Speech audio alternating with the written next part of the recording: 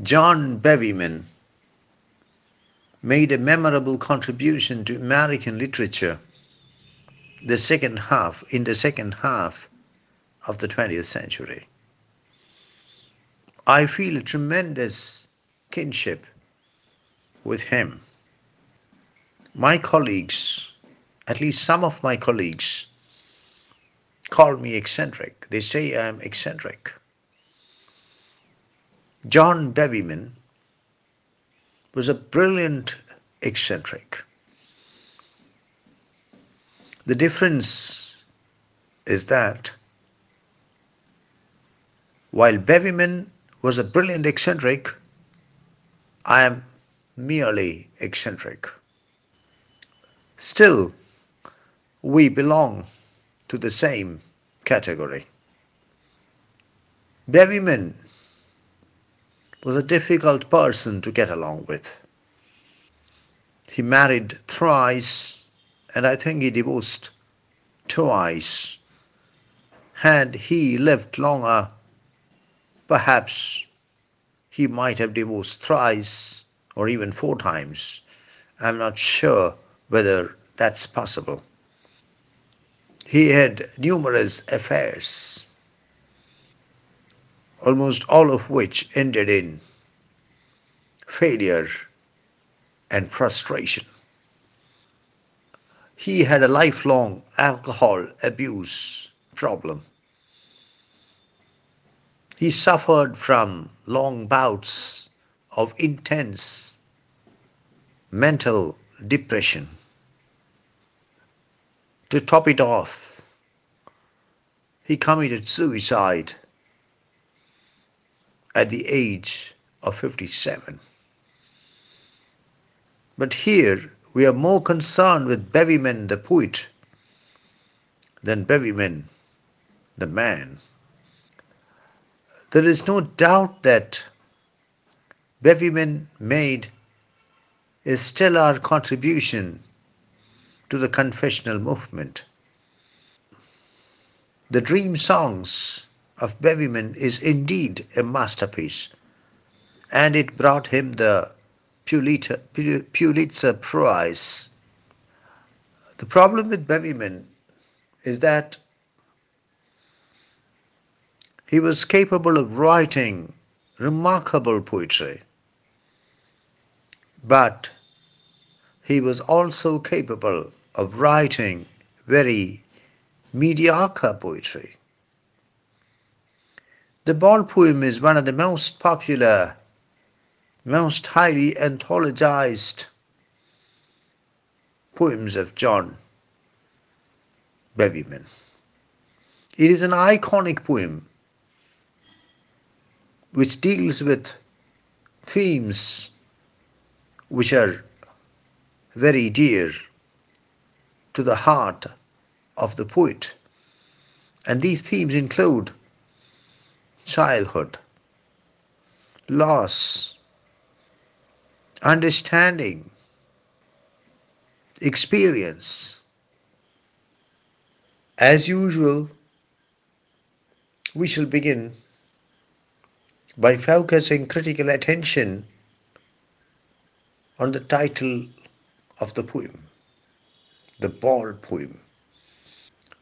The title of the poem is nothing short of a stroke of genius. Any other poet would have titled the poem as a ball, or the ball, or the loss of a ball, or the poem about a ball. John Berryman displays his brilliance by selecting this rather unusual title for his poem, the ball poem. The title highlights the pivotal position occupied by the ball in the thematic structure of the poem. What is the ball? A ball is a solid or a hollow spherical or egg-shaped object that can be thrown, that can be kicked, that can be played with, and in the context of the poem, that can be lost. A ball is used in a sport such as cricket, such as baseball, such as basketball. The ball poem, the title makes it very clear that the ball occupies a crucial position, a centrality in the thematic structure of the poem. The ball in the poem is much more than a mere ball. And you must remember that this poem is not merely about the loss of a ball. It's much more profound than that. The ball in the poem is a symbol for material possessions, is a symbol for everything that gives us pleasure, that gives us joy, for everything that can be lost. The narrative of the poem is not merely about a boy losing a ball, but about human life and how material possessions are very much part of human life and how they will they will inevitably be lost. Above all, by titling the poem The Ball Poem, the poet put forward the claim that this is the ultimate poem. It is not a ball poem, it is the ball poem.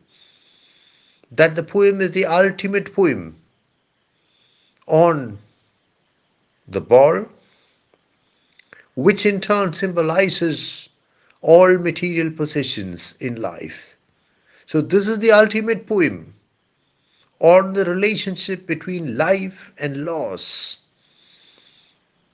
This is the ultimate poem on the epistemology of loss. That's what the poet says. Not merely the epistemology of loss, the ontology of loss as well. In brief, the poem under discussion has a brilliant title.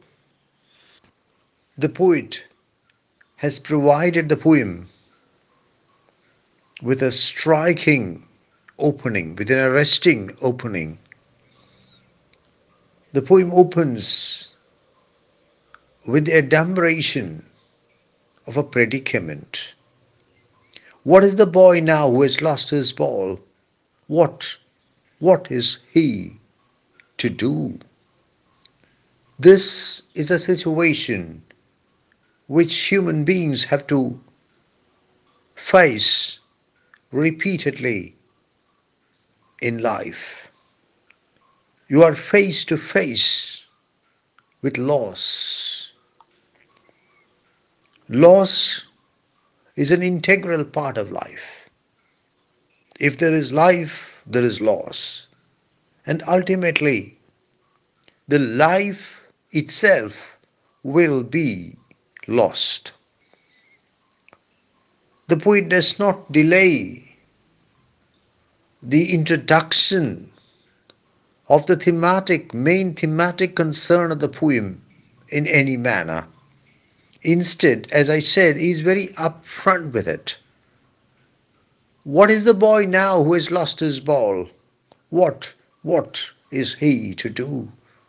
Please note that the word what is repeated 3 times in the first 2 lines. It serves to emphasize the intensity of the predicament faced by the boy, the intensity of the sorrow experienced by the boy, the intensity of the situation of loss in which the boy finds himself wrapped. I saw it go, merrily bouncing down the street and then merrily over. There it is in the water. These lines capture effectively, closely, naturalistically what happens to the ball. This is the crux of the thematic structure of the ball. If this had not happened, there would be no poem called the ball poem. The ball goes, bounces down the street, and then falls into the water. There are two things which I would like to observe here. The first is there is something called Murphy's Law. Murphy's Law says if something can go wrong, it will. If something can go wrong, it will. It would appear that the ball here, the ball in the ball poem, complies with Murphy's Law, obeys Murphy's Law, and bounces down the street and falls into the water. The second thing I would like to point out is that the poet's shift from is that the poet takes care to shift from the past tense to the present tense. The passage is in the past tense, at least to begin with. I saw it go. But by the time the passage ends, the passage has shifted gears from the past tense to the present tense. There it is in the water. The falling of the ball, the bouncing of the ball, the rolling of the ball down the street, the falling of the ball into the water, all took place in the past, in the immediate past perhaps, but in the past. And now it's floating in the water. That is in the present tense. The past has led to the present. The foundation of the thematic structure of the poem has been laid. The ball rolls down the street, bounces down the street, and falls into the water. No use to say, oh, there are other balls. This line forcefully, beautifully captures the human weakness for material possessions and the terrible consequences that human beings have to endure as a result of this universal or near universal weakness. All religions teach us that material possessions are dangerous. The pursuit of material possessions, the gathering of material possessions, the attachment to material possessions, the obsession with material possessions ultimately leads only to pain, agony, and heartbreak.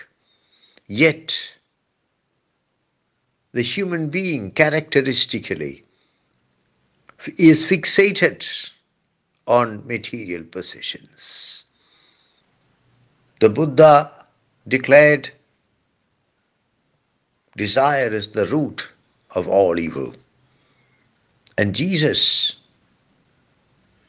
declared that it is easier for a camel to go through the eye of a needle than for a rich man to go to heaven.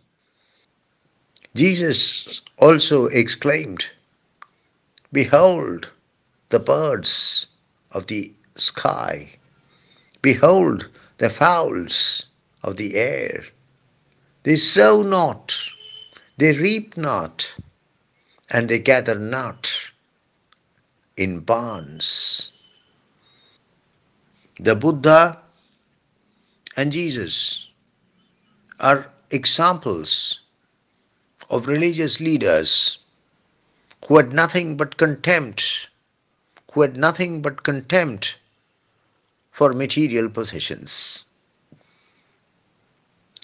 Every material possession will ultimately and inevitably be lost, and the result is heartbreak. Thus, the pursuit of material possessions inevitably and ultimately leads to heartbreak. Thus, the poet first presents the ontology of the laws of the ball and then explains its ramifications. First, the poet describes in detail, graphically, naturalistically, how the ball rolls down happily, bounces down happily, and falls into the water. Then he declares that there is no point in saying that there are other balls. Thus, the poet tries to drive home the immensity of the laws, the fact that the laws is a permanent one, is an eternal one, and that nothing can ever erase that loss.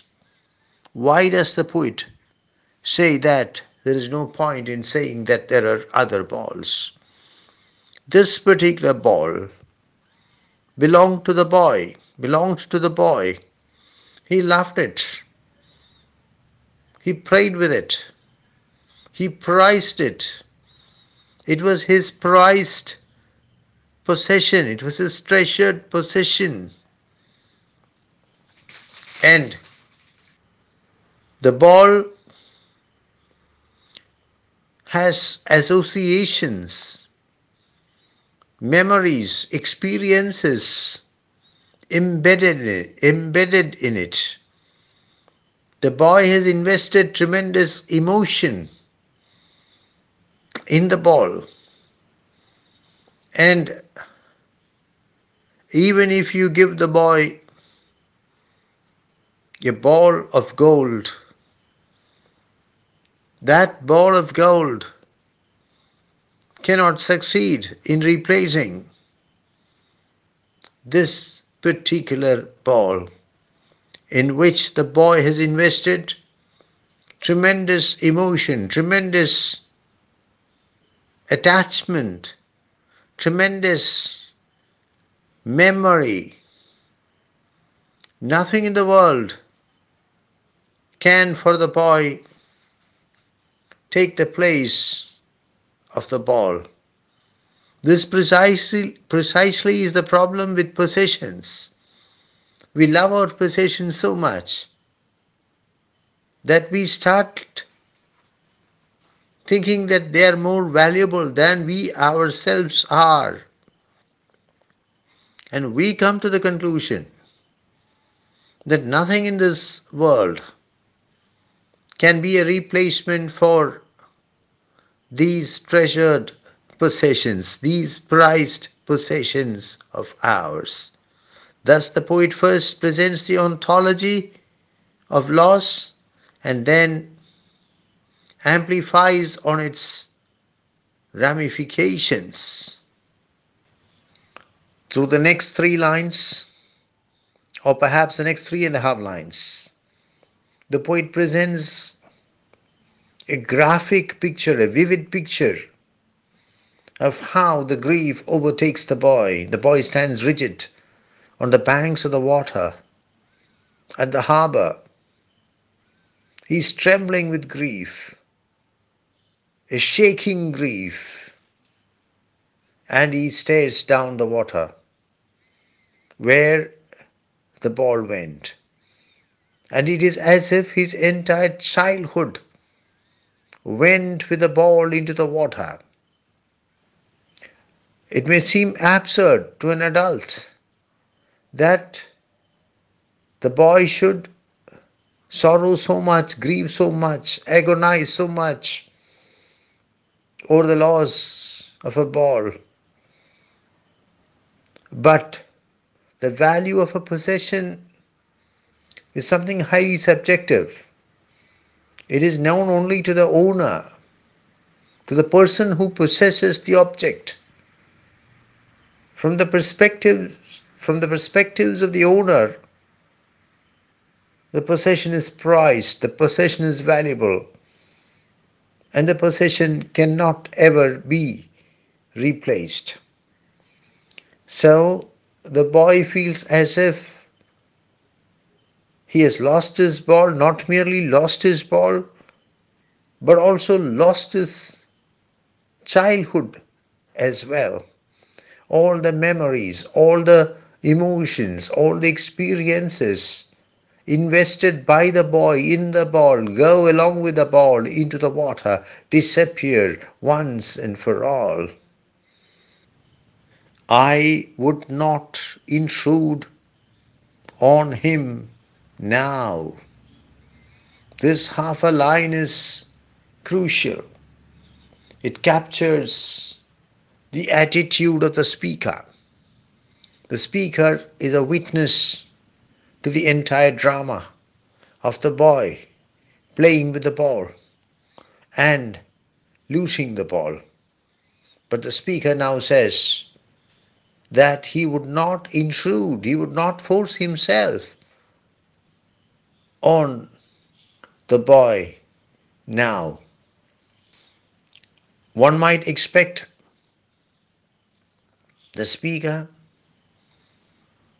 the poet, as a sensitive witness to the drama, as a sensitive bystander, to involve himself in the drama, to force himself on the boy, to explain what has happened to the boy, to console the boy, to offer words of solace to the boy, and perhaps also gift a new ball to the boy.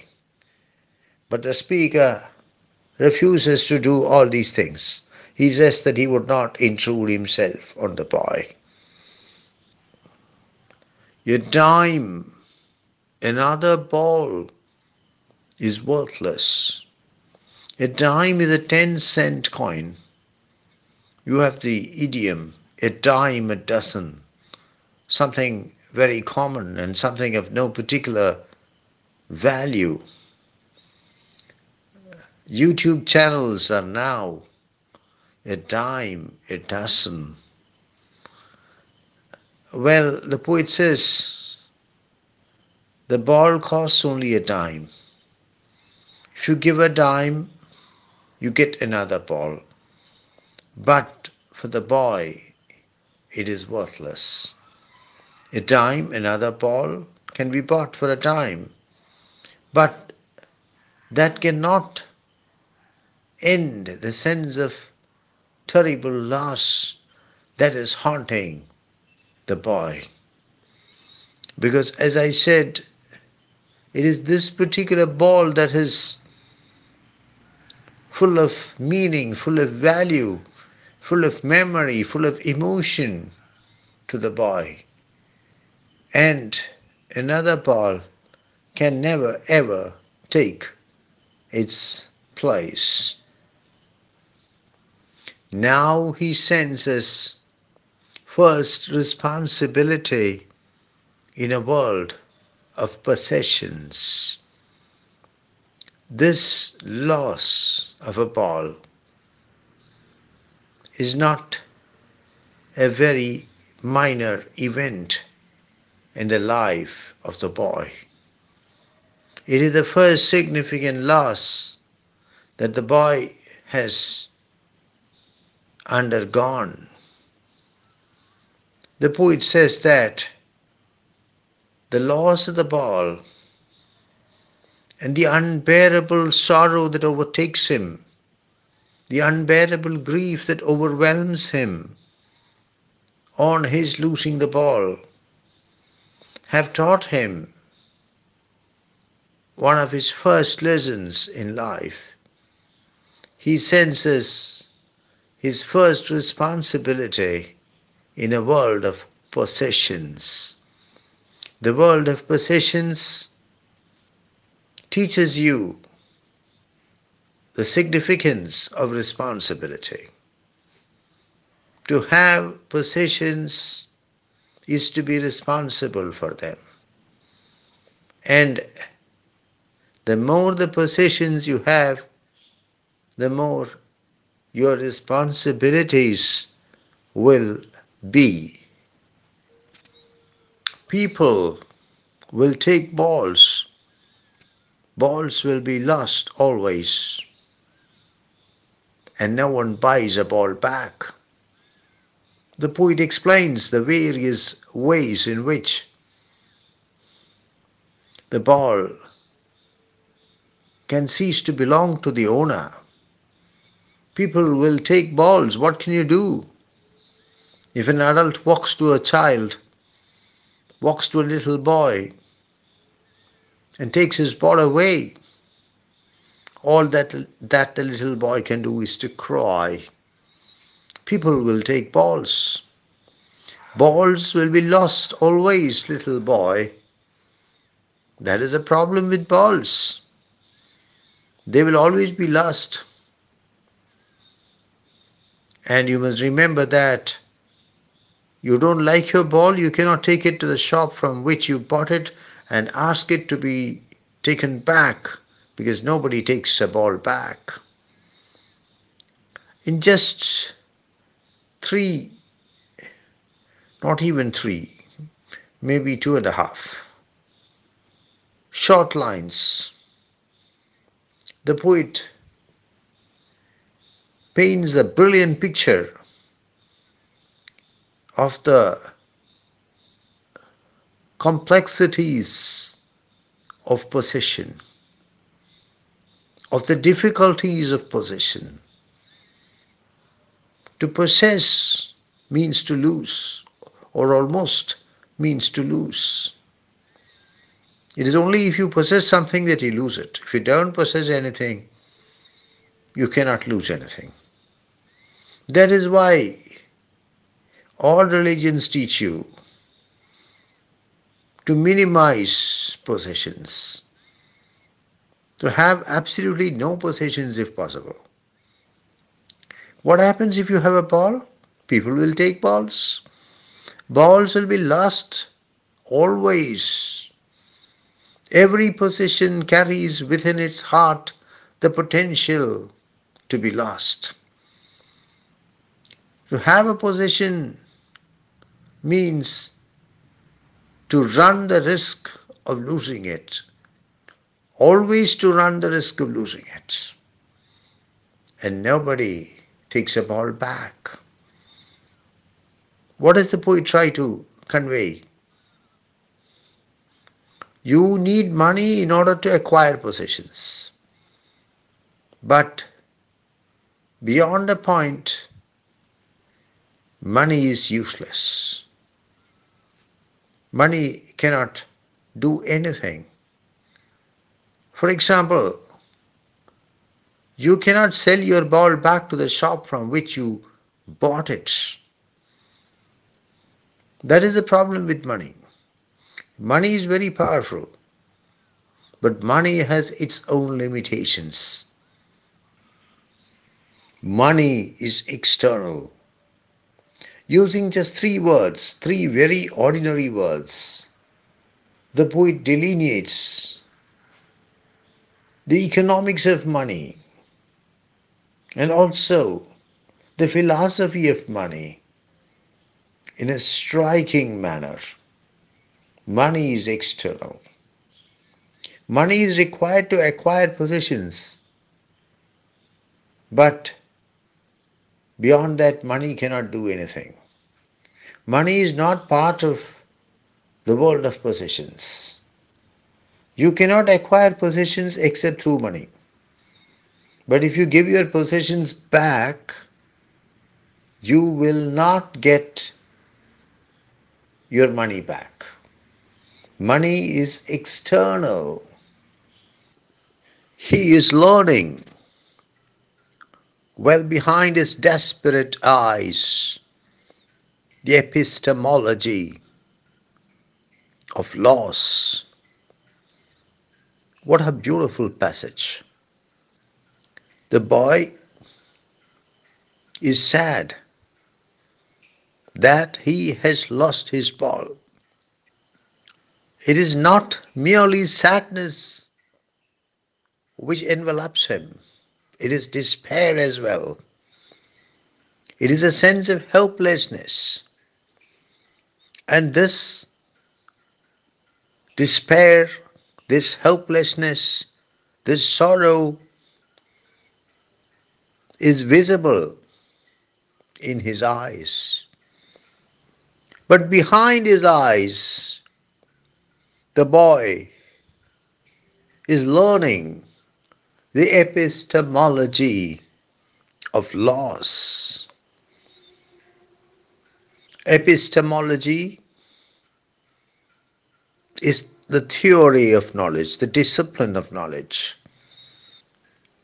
On one level, on the surface level, the boy undergoes a tremendous sorrow, experiences an overwhelming sense of helplessness, is overcome by despair. But on another level, on a deeper level, the boy understands, learns, absorbs the epistemology of loss. Epistemology, as I said, is the theory of knowledge, the discipline which deals with knowledge, awareness, understanding.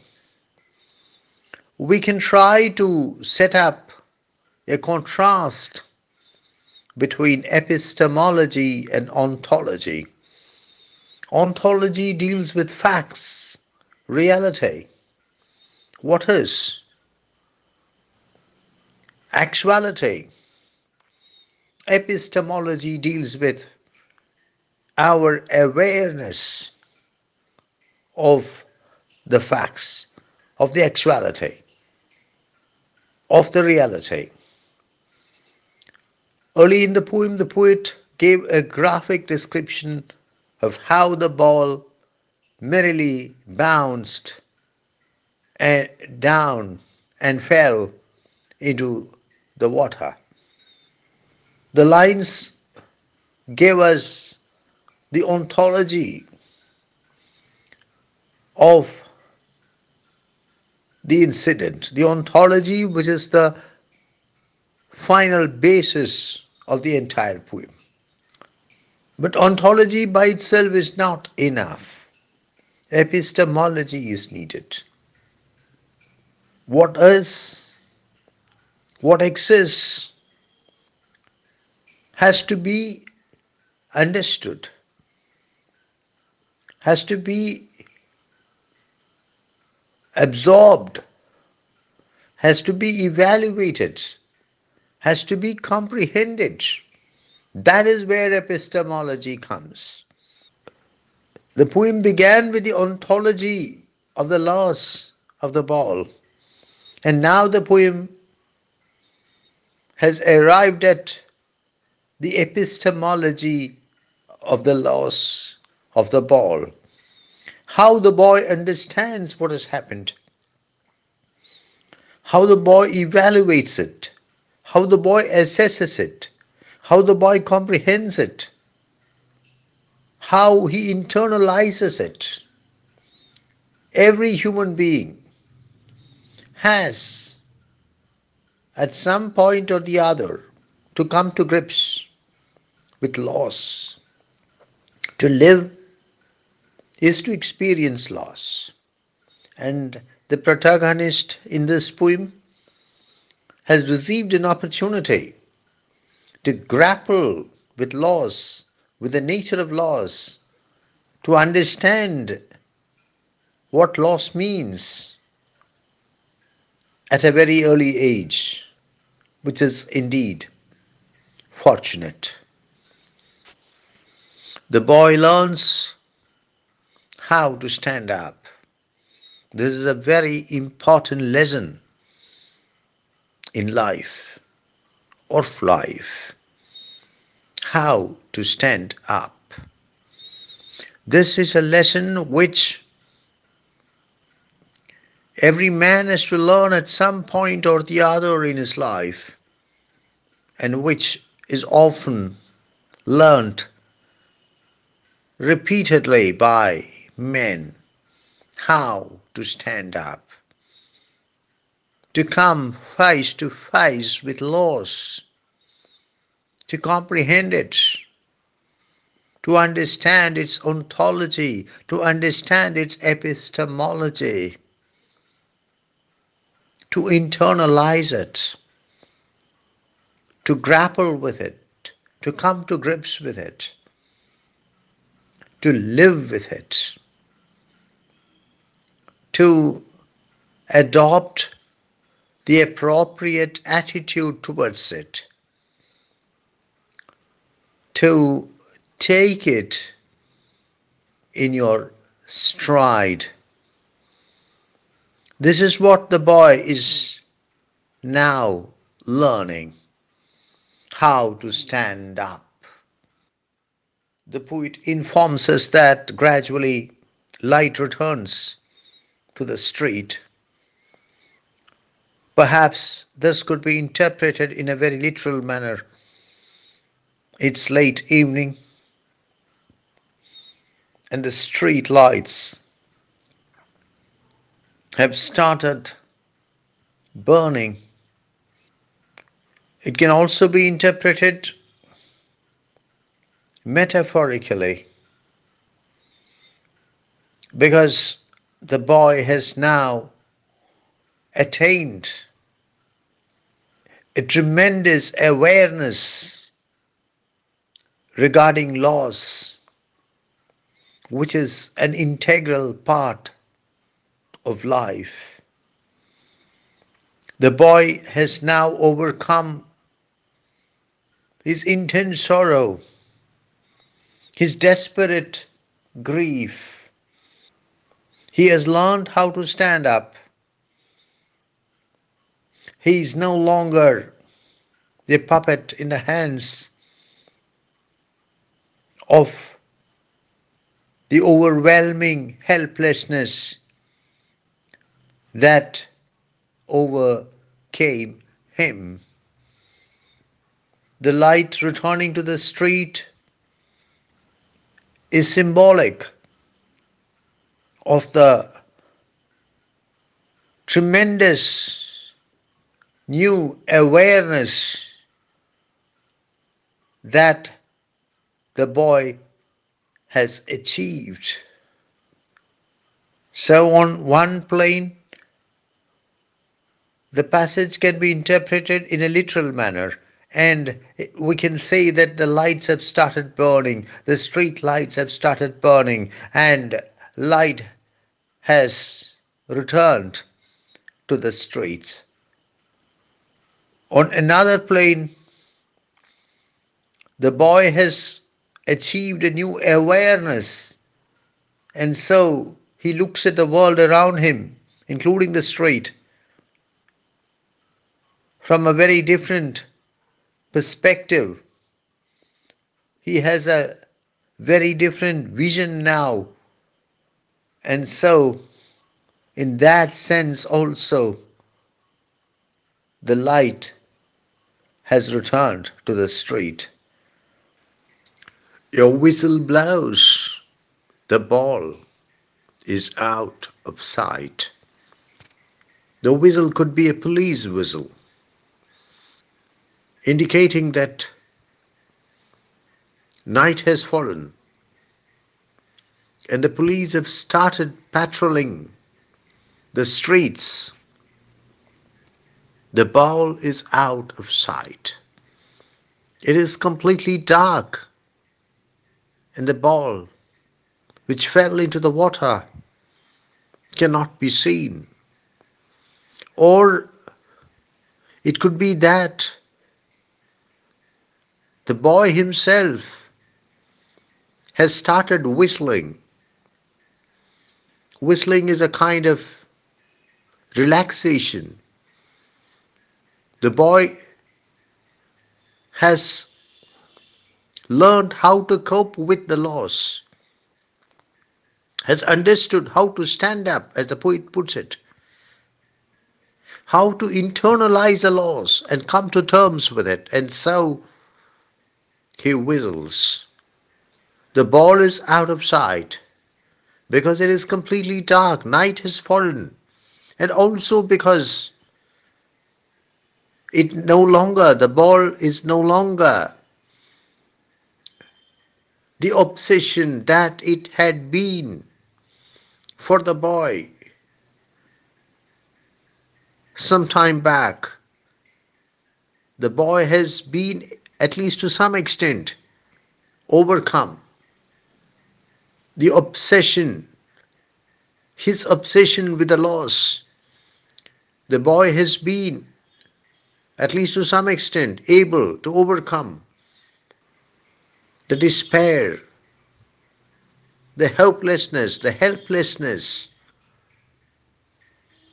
the absolute sense of loss that he experienced.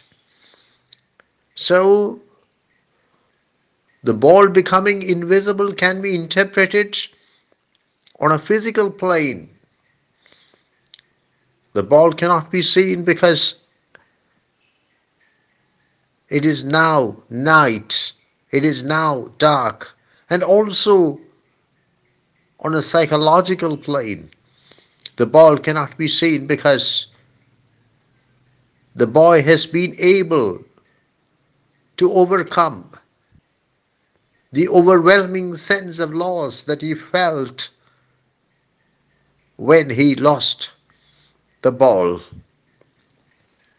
Soon part of me will explore the deep and dark floor of the harbor. We now come to the very last part of the poem, and John Berryman gives the thematic trajectory of the poem a characteristic twist. Another poet, a lesser poet, might have concluded the poem with the boy coming to terms with the loss of his ball, but not John Berryman. Here, the poet says that the boy might have overcome his desperate sense of loss. The boy might have come to terms with the loss of his ball, but not the speaker, not the poet.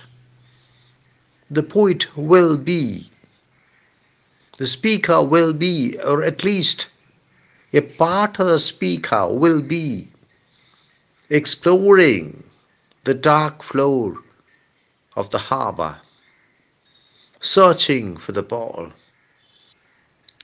At least to some extent, the ball has ceased to be. The loss of the ball has ceased to be the obsession of its former owner, the obsession of the boy. But the speaker continues to be concerned with it, and he is mentally searching for the ball on the floor of the harbor. Perhaps this can be interpreted in psychological terms. The speaker is trying to understand the position which the ball now occupies, which the lost ball now occupies in the psychological makeup of the boy. The floor of the harbor could stand for the mental makeup of the boy, the mind of the boy, the psychological makeup of the boy. And the speaker is now trying to understand the position occupied by the lost ball in it. Now comes the striking generalization: I am everywhere. Part of the reason why we say this is a great poem is that the thematic trajectory of the poem begins with a particular and then moves to the general in a very unexpected manner.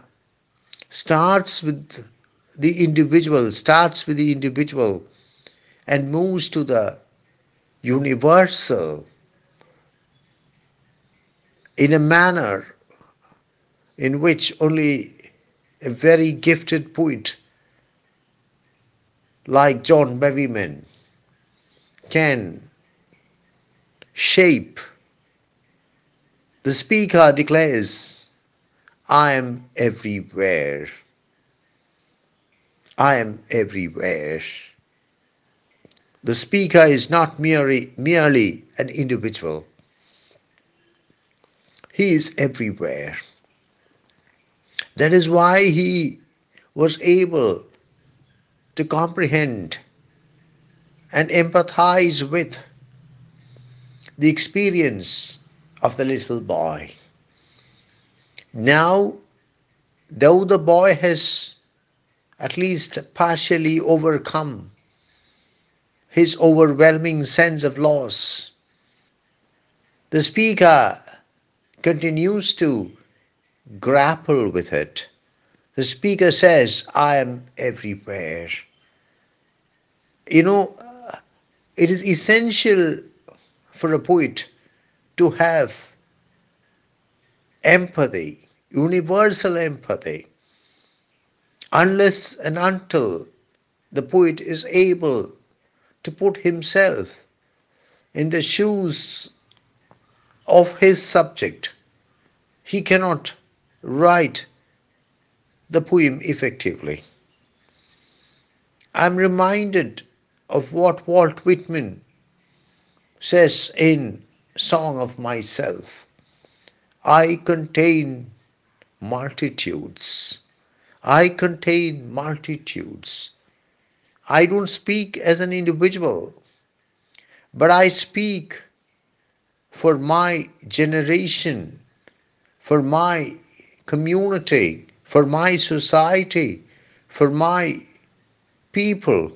It can happen that I sometimes contradict myself, that there are contradictions in my voice, in my expression, but that precisely is because I contain multitudes.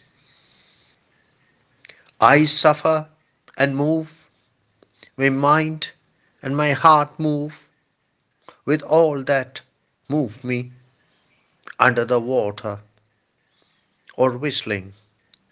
I am not a little boy. The speaker now tries to explain what he means by saying that he is everywhere. He amplifies on his striking universalist statement, I am everywhere. I suffer and move. That is the problem with poets.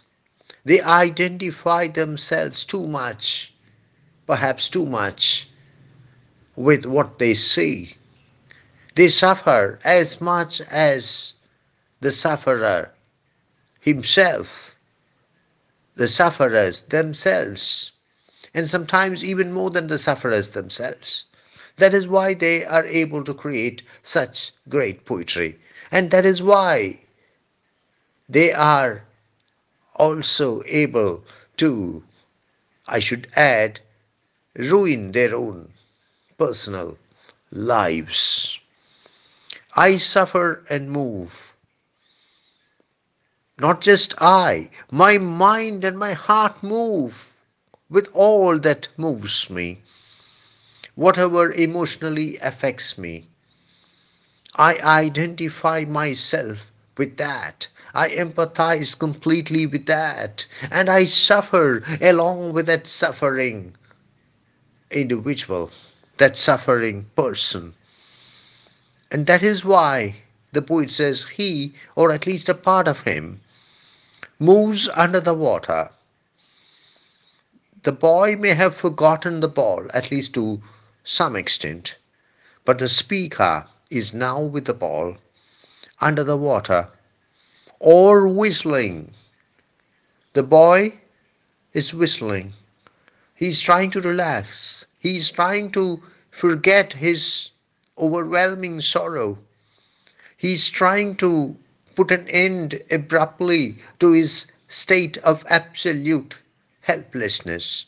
But the poet continues to agonize, continues to experience the helpless, the hapless mental condition of the boy. I am not a little boy. The poet explains, I am not a little boy. I am an adult. I am not that little boy who lost the ball. I am not a little boy myself. I am an adult. I have experienced loss over and over again. The boy comes to terms with loss for the first time. Not so in my case. But I continue to obsess with the devastating experience of loss undergone by the boy. I would like to make an attempt to work out a connection between the closure of the poem, between the last few lines of the poem, and the tragic and untimely death of the poet. John Berryman committed suicide at the age of 57 years. There is no doubt that he was overwhelmed by his own personal sorrows, griefs, and heartbreaks. But I feel that even more than that, he was overwhelmed by the sorrows of this world. John Berryman was such a universalist soul, such a universalist soul and such a sensitive soul that he could not but accept, he could not but absorb, he could not but imbibe the sorrows, the griefs, the heartbreaks of everyone around him. Finally, the burden of sorrows became too much for him, and he ended his life. The problem with Berryman was that he was everywhere, and so he had to become someone who was nowhere. Let us scrutinize the stylistic component of the poem. The title, I have already spoken about the title. The poet has chosen a very appropriate and, even more importantly, a very innovative title for his poem, the ball poem. As I have already explained, the title makes it clear that the poem is the ultimate poem, is the final poem about the ball, and the ball in this case is a symbol for all material possessions.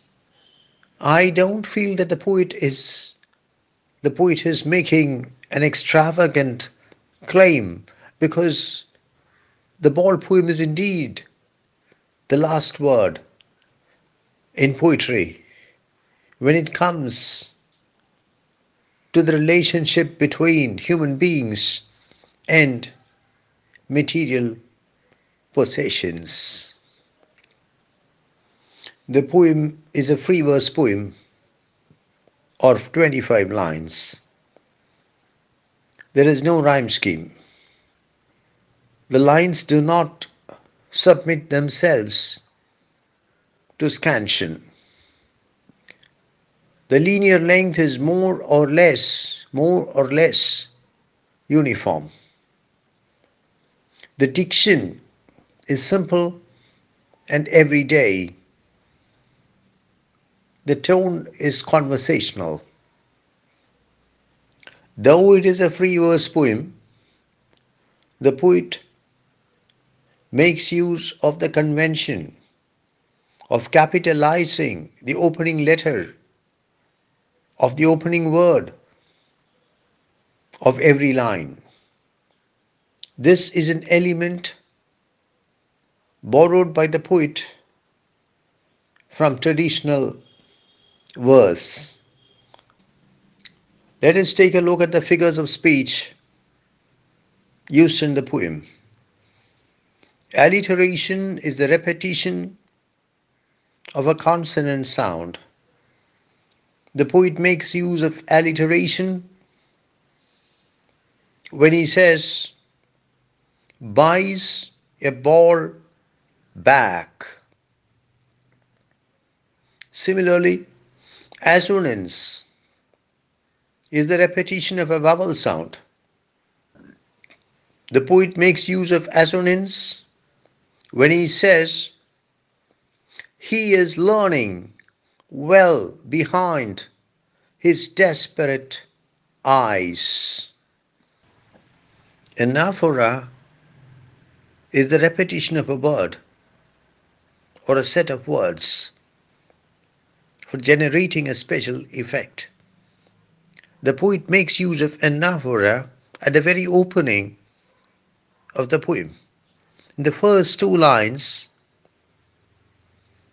or more exactly, the first 1.5 lines, the word what is repeated 3 times. What is the boy now who has lost his ball? What is he to do? Pathetic fallacy is the figure of speech in which the poet attributes human emotions, human responses, human thoughts to inanimate things. We meet with pathetic fallacy rather early in the text of the poem. In line 3 and also in line 4,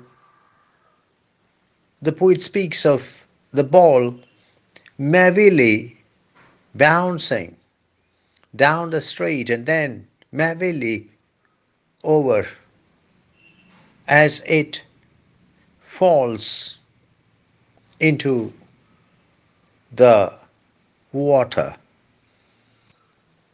Apostrophe occurs when the speaker turns to address somebody or something directly The poet makes use of apostrophe around the middle of the poem. I think it is in line 13 where the speaker directly apostrophizes the protagonist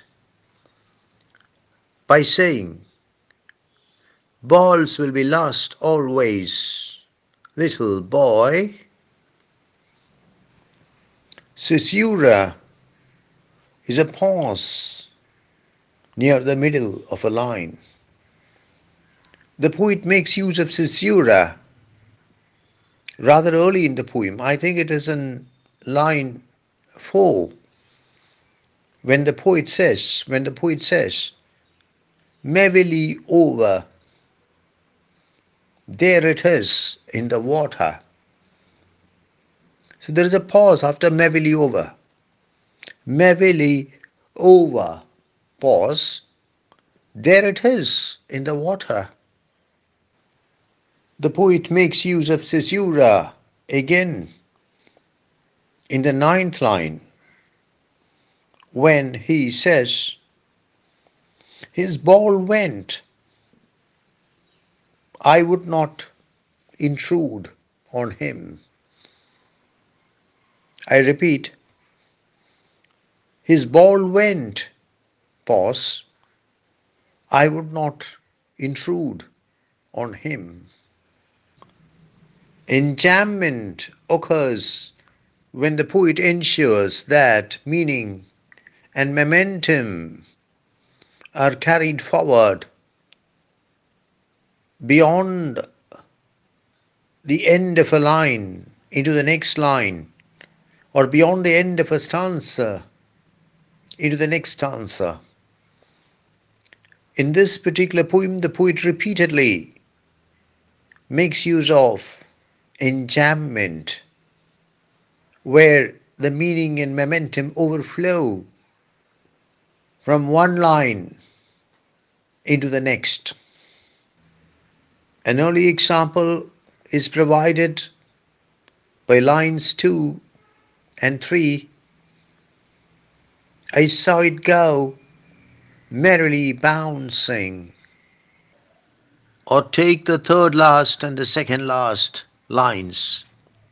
"My mind and my heart move with all that moved me."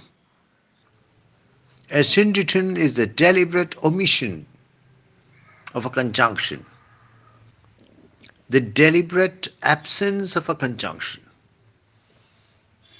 The poet makes use of asyndeton when he says, "A dime, another ball is worthless."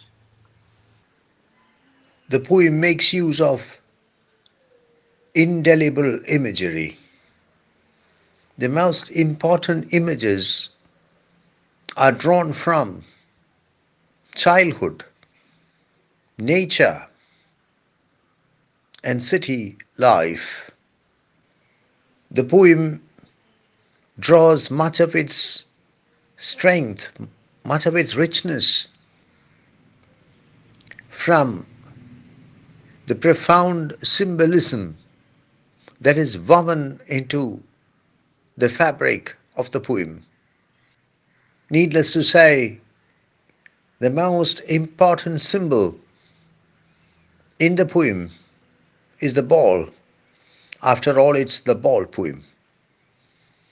On the one hand, the ball is very much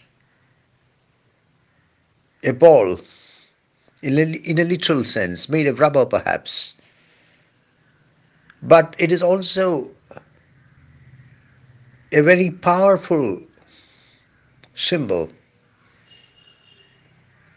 The ball symbolizes childhood. And the loss of the ball signals, in a way, the ending of the childhood of the protagonist. The little boy in the poem comes to terms with the loss of the ball and suddenly becomes an adult. The ball stands for all material possessions. We live in a world which is highly materialistic, which is driven by consumerism. And this particular poem has special significance in the world of today. Perhaps it's even more significant today than at the time when John Berryman penned it. The ball stands for material possessions in general. And we cannot afford to forget that all religions speak against the excessive attachment to material possessions. Be it Christianity, be it Islam, be it mainstream Hinduism, all religions make it clear that there is an inherent immateriality in all material possessions. That material possessions are ultimately meaningless. And it is these material possessions which are inherently meaningless, but which are excessively prized by us today. That is symbolized by the ball.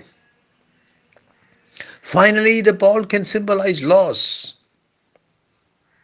or at least the possibility of loss, the potential to be lost.